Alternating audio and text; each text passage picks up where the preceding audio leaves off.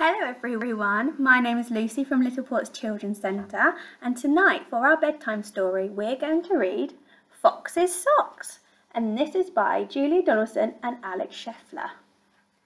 Poor old fox has lost his socks. He looked in the chest and found his vest. On it goes, but I've got cold toes.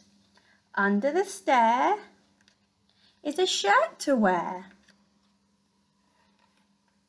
The shirt goes on, but my socks they've gone.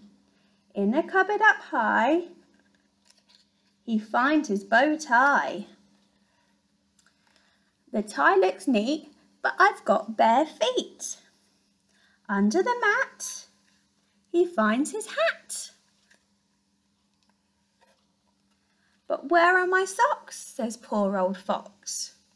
He looks in the clock and finds one sock. But fox needs two. What can he do? Open the box.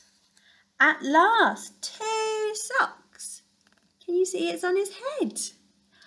So, the fox has found his socks and you're all ready for bed now, so I'll see you next time for another one.